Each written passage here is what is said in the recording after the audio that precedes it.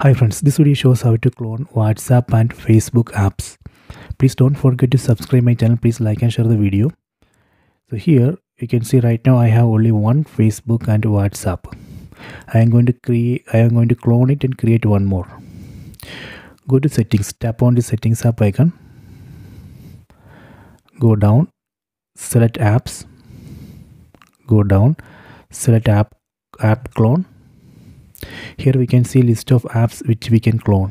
We can see Facebook and WhatsApp here. Tap here and enable. See, now I have cloned Facebook. Let me clone WhatsApp. So okay, done. Then go to home screen. See, now we can see two WhatsApp and two Facebook apps. So this way we can easily clone any app.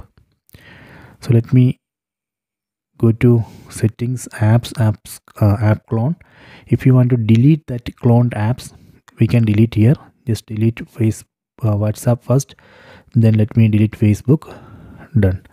Then go to home screen. See, now it shows only one Facebook and one WhatsApp. Okay, so please check it.